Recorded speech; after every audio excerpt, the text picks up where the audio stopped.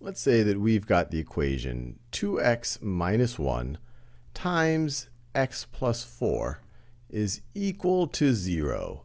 Pause this video and see if you can figure out the x values that would satisfy this equation, or essentially our solutions to this equation. All right, now let's work through this together. So at first you might be tempted to multiply these things out, or there's multiple ways that you might have tried to approach it. But the key realization here is that you have two things being multiplied and it's being equal to 0. So you have the first thing being multiplied is 2x minus 1. This expression is being multiplied by x plus 4. And to get it to be equal to 0, one or both of these expressions needs to be equal to 0. Let me really reinforce that idea. If I had two variables, let's say a and b, and I told you a times b is equal to 0.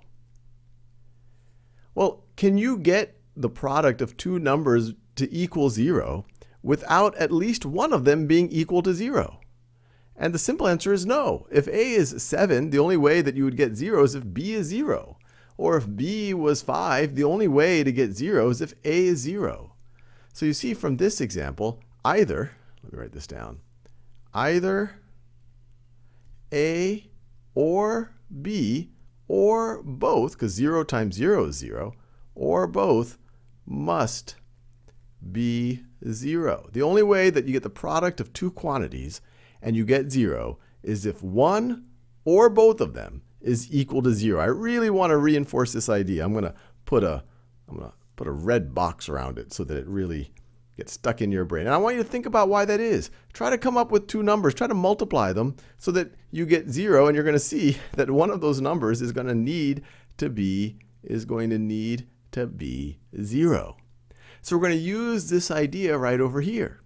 Now this might look a little bit different, but you could view 2x minus 1 as our a, and you could view x plus 4 as our b. So either 2x minus 1 needs to be equal to 0, or x plus 4 needs to be equal to 0, or both of them needs to be equal to 0. So I could write that as 2x minus 1 needs to be equal to 0, or x plus 4. Or x, let me do that orange. Actually, let me do the 2x minus 1 in that yellow color. So either 2x minus 1 is equal to 0, or x plus 4 is equal to 0. X plus 4 is equal to 0. And so let's solve each of these.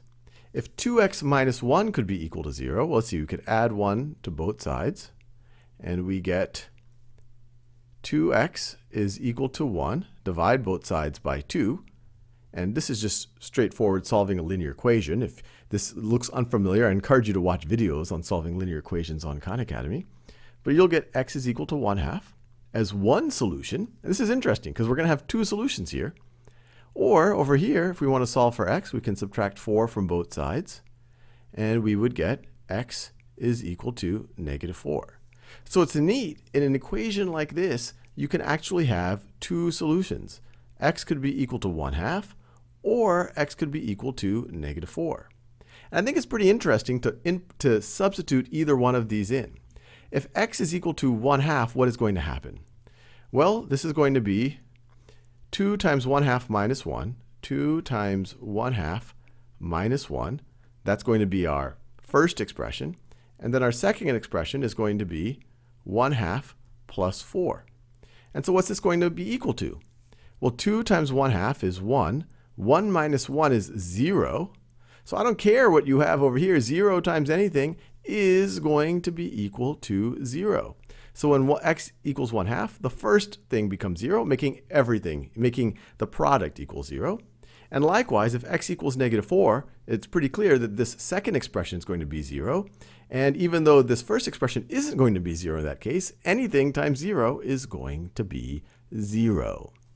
Let's do one more example here. So let me delete out everything that I just wrote here. And so I'm going to involve a function. So let's say someone told you that f of x is equal to x minus 5 times 5x plus 2. And someone said, find the zeros of f of x. Well, the zeros are, what are the x values that make f of x equal to 0? When does f of x equal 0? For what x values does f of x equal 0? That's what people are really asking when they say, find the zeros of f of x. So to do that, well, when does f of x equal 0? Well, f of x is equal to 0 when this expression right over here is equal to 0. And so it sets up just like the equation we just saw.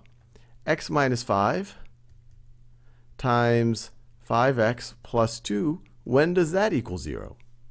And like we saw before, this is just like what we saw before, and I encourage you to pause the video and try to work it out on your own. So there's two situations where this could happen, where either the first expression equals 0, or the second expression, or maybe in some cases you'll have a situation where both expressions equal 0. So we could say either x minus 5 is equal to 0, or 5x plus 2 is equal to 0. I'll write an or right over here.